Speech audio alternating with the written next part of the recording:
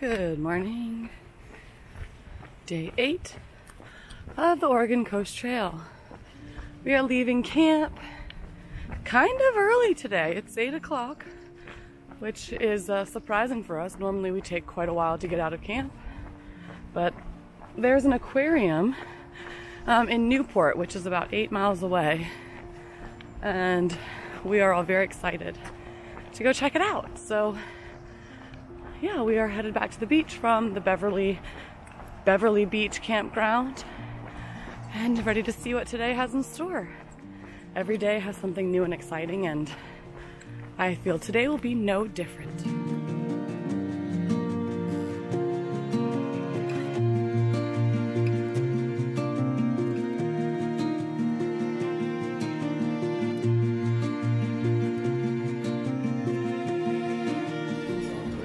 River crossing.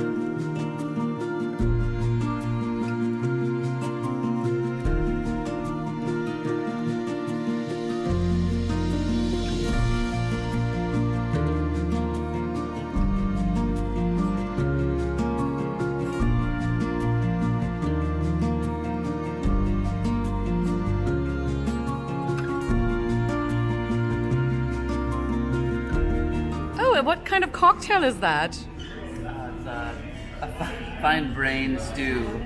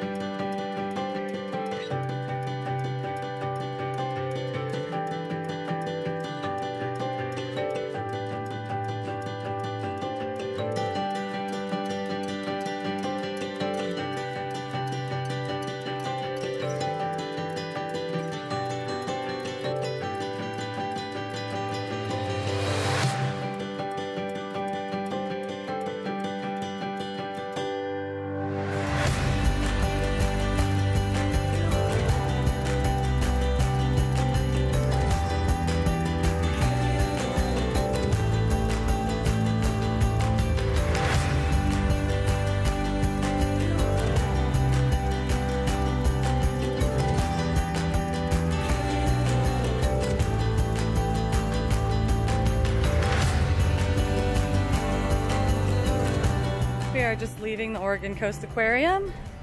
We got to see all kinds of really fun wildlife.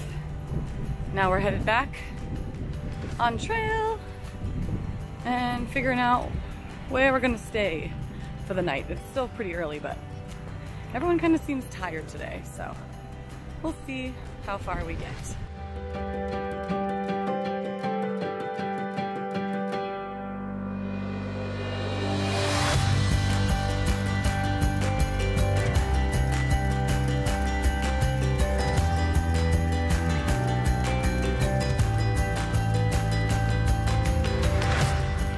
All right, Corey, summarize. Tell everyone what we did when we got here in 2 sentences. RV? Yeah. I wanted to smack an old man in the mouth. Why? Just kidding. I don't want to hurt him. Just use bad words against him for ruining our tent spot finding experience. But we found one. Yeah, we just picked a spot and took it. Okay, and then what did we do after that? What did we do after that? Oh, we went in the hot tub. Cool, then what? We smelled like the most pungent chlorine I've ever smelled in my life. And what did we have for dinner? We ordered Domino's, and this annoying ass kid wouldn't stop talking. And I tried to run him off nicely and it didn't work. By telling him that he was going to get eaten by a shark tomorrow when he goes in the ocean. That or like a giant squid. I tried to warn him like there are giant squids, and he told me there weren't. And I said you can Google that shit. It didn't work. Okay, so good night. Say good night.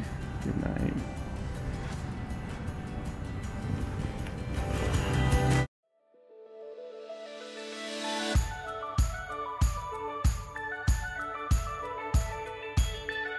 Does anyone want to tell the YouTube verse what we're doing? Pivot.